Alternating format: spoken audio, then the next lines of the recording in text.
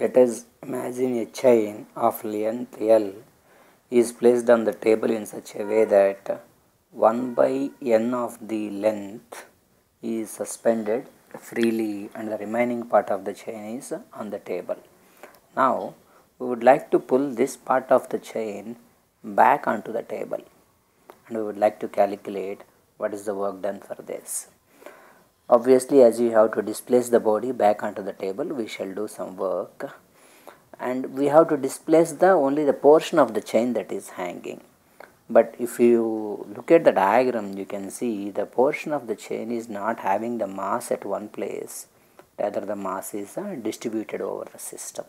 So where is the mass of that suspended part is nothing but whenever the mass is distributed, we shall consider a concept called center of mass. For any regular body, center of mass will be at the middle of the body. Being the total length is at L by N, the center of mass of the suspended part will be at half of that, because center of mass is at the middle of that. So you can visualize something like, if you draw a diagram, you can draw an equivalent diagram like this, such that you can imagine there is a body suspended from here who is at a distance of L by 2n. Remaining part is on the table itself, and you want to bring this up onto the table. Therefore we shall do some work. That work done will be stored in the format of potential energy itself.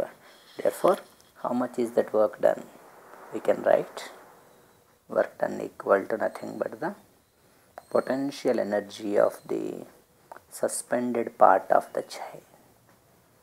We know the formula for the potential energy as mgh. Here m is not the mass of the entire chain, but the mass of only suspended part. Being a one-dimensional body, mass is directly proportional to length. That implies we can write the work done as mass of the suspended part, where 1 by nth of the chain is suspended. So mass of the suspended part will be total mass by the 1 by nth of the chain. That part will have that much of the mass, g. H is the location where the center of mass is available. We know, we have just now explained that center of mass is at a height of total length divided by 2n. So we can say the total work that we need to do is mgl by 2 under n square. This is the formula that we need to use to calculate the work done in lifting a portion of a chain onto the table. For example, if someone say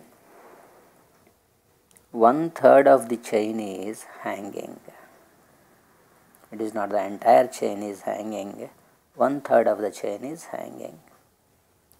To get it back onto the table, to pull it back, we must do some work.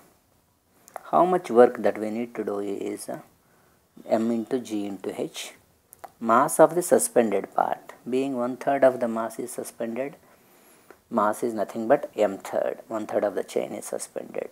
G, h is half of the center of mass of the suspended part. Center of mass is at L by 3 and the length of the suspended part is L by 3. Its center of mass will be at half, that's nothing but equal to 1 by 2. So the work done in this process is mgl 9 into 2. So it's nothing but equal to mgl by 18. Of course, this also can be called as the potential energy of the suspended part.